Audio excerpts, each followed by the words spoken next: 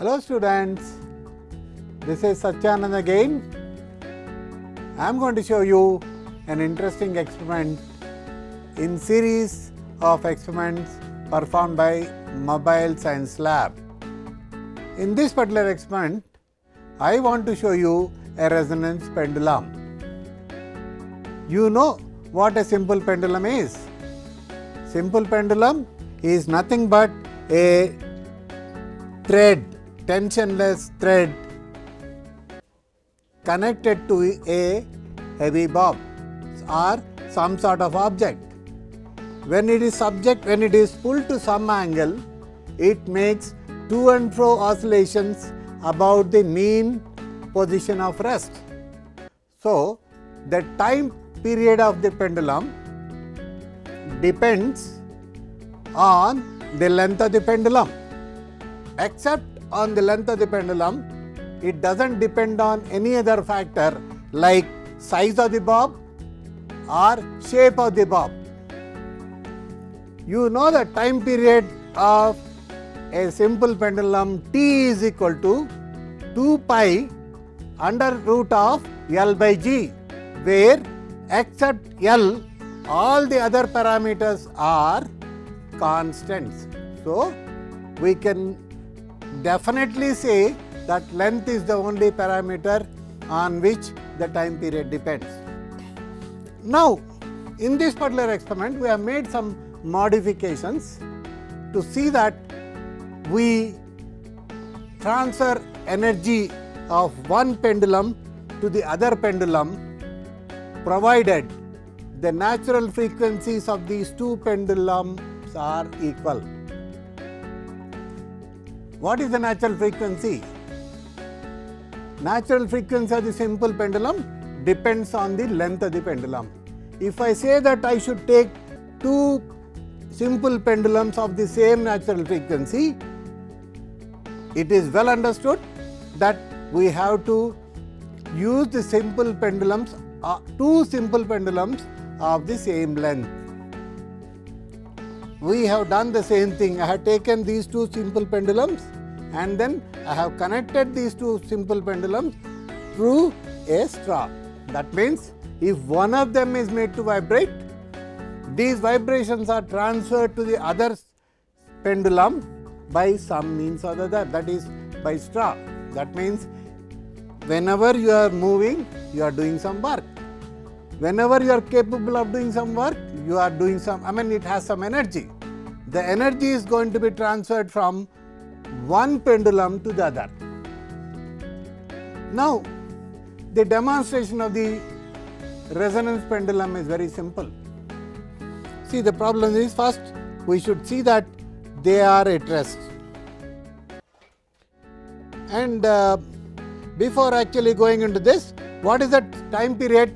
Time period is nothing but the time required for a simple pendulum to travel from one extreme position. It goes to the mean position of rest, go to the other end, and then again comes back to the other extreme. This is called time period of the pendulum. If this happen to be, if this time period is in 1 second, then we call that the time period of the pendulum is 1 second. You know that number of vibrations made per second is the frequency. Though if at all the time period of the pendulum is 1 second, the frequency of the pendulum is also 1 hertz. Now, after having brought it to rest by using this cardboard, I am going to set one of these pendulums to the motion. Now, I am moving this pendulum. Now, you can observe the first pendulum, the pendulum which is on my right side, is vibrating violently. As the time progresses, this pendulum has come to rest, but the second pendulum has started moving. Now, if you observe, this second pendulum will come to rest and the first pendulum starts moving. This is possible because whenever it is vibrating, it is transferring its energy to the second pendulum, that makes it to move. So, when it is moving, when it is halfway, it gives it maximum energy to this, and this starts moving at a faster rate. This process keeps on going. This is called, this pendulum is in resonance with the second pendulum. the best example of the resonance is, if you are in a theatre, if the actors are crying, we have to take the kerchiefs and then wipe the tears of our friends or girlfriends or wives or whatever it is. So this is one of the examples of pendulum. And in addition to that, you must have observed it. See, during childhood days, all of us must have had a swing. See, this swing, when it is moving, if you want to move it fast, you have to give a kick only at a particular point of the movement, so that you can have a very high rise of the swing. Otherwise, if you give swing wherever you want, if you give it the kick to the swing whenever and wherever you want, it will not go. I am quite certain about it.